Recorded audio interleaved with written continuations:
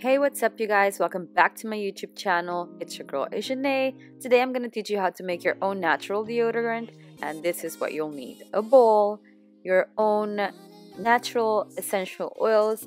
Pick a scent you like lavender. I picked grapefruit and oranges because I wanted something fresh. You also need arrowroot powder, baking soda, coconut oil, and a glass jar. Depends on how much you want to make. You need 4 tablespoons of arrowroot powder, 2 tablespoons of baking soda, 4 tablespoons of coconut oil, and coconut oil is so nourishing and antibacterial, so it's really nice if you have hyperpigmentation to get rid of that, and also 10 drops of each essential oil of your choice. And I actually got this recipe from Megan Livingstone. I'm actually gonna link her video down below in the description box. So right now you're gonna go ahead and mix all your dry ingredients together.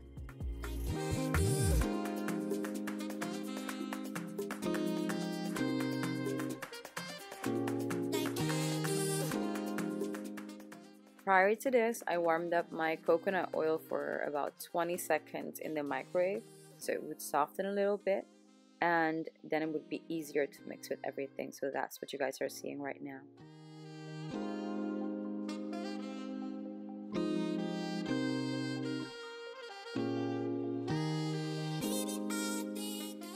Now I'm gonna add 10 drops of orange oil and 10 drops of grapefruit oil.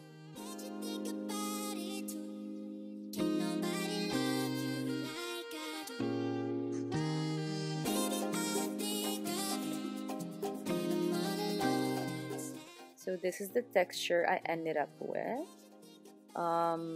It's gonna harden a little bit more, not too much. So it's gonna be a really nice consistency, really creamy.